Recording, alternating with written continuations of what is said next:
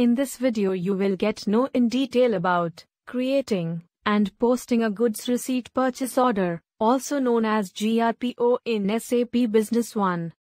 A GRPO can be created without a purchase order by selecting the document name in the module menu, or it can be built from an existing purchase order.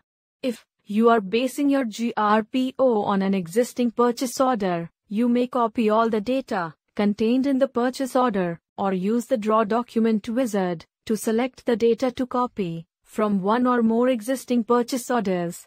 Even if you copy all data from an existing purchase order, you can still adjust quantities and prices, as well as dates, vendor, and item information before you post the document.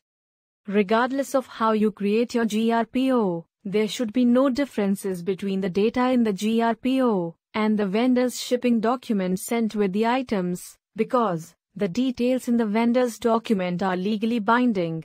If there are any discrepancies between the base purchase order data and the vendor's shipping document, you should resolve them with the vendor before you post your GRPO. Thanks for watching this video. Do write us for any queries.